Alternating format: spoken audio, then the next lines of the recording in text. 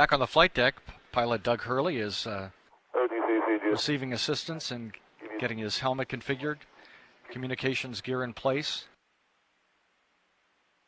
and strapped in. Mike Thompson and Steve Bowen once again helping him, and back in the White Room, Renee Arians is assisting Dave Wolf with his launch and entry suit. Shuttle Weather Officer Kathy Winters has informed STS-127 launch director Pete Nikolenko that a Phase 2 lightning warning is going to go back into effect in the vehicle assembly area, but not at the launch pad. 1855. OTCC GLS 212. Go ahead. Yes, sir. I can give you steps 584 through 590. Completed implementation of SAP 92. Copy that. QC. And Chris Cassidy has entered Endeavour.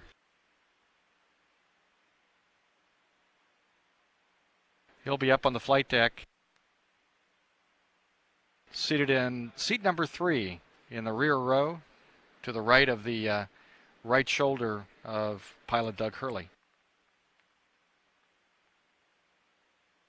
Once again, we're in a Phase 2 lightning warning for the vehicle assembly building area, but not at the launch pads. And this is coming from the storm that is to the northwest, which is stretching back to the east, but the general movement of the storm is to the west. So we have high confidence it will be moving out of the area.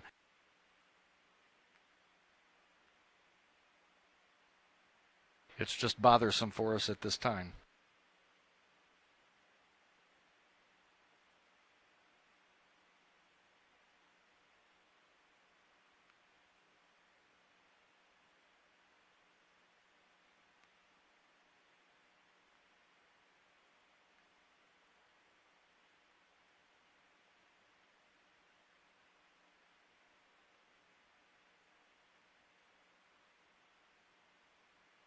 And CMQC, you got 641, correct?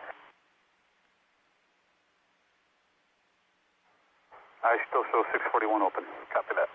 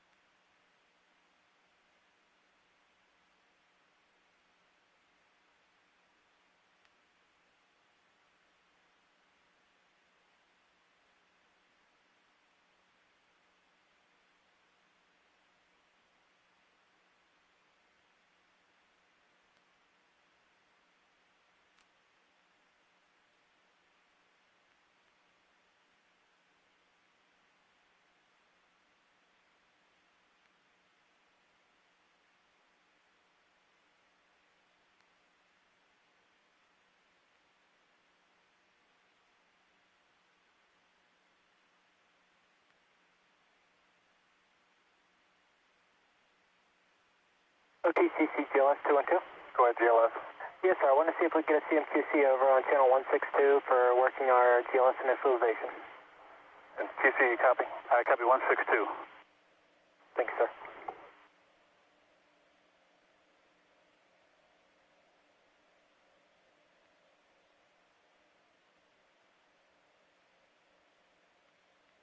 OTC, PLT, count check.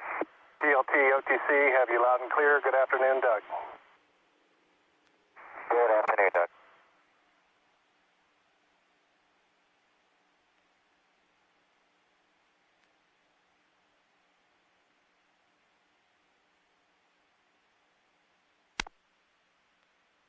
Pilot Doug Hurley in the foreground performing voice checks. NTD, PLT, count check. PLT, this is NTD. I have you loud and clear. Good afternoon, Doug.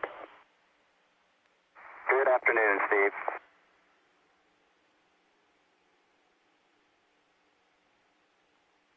Houston, PLT, count check. PLT, Houston. I read you loud and clear. Good afternoon, Chunky. Good afternoon, Dex.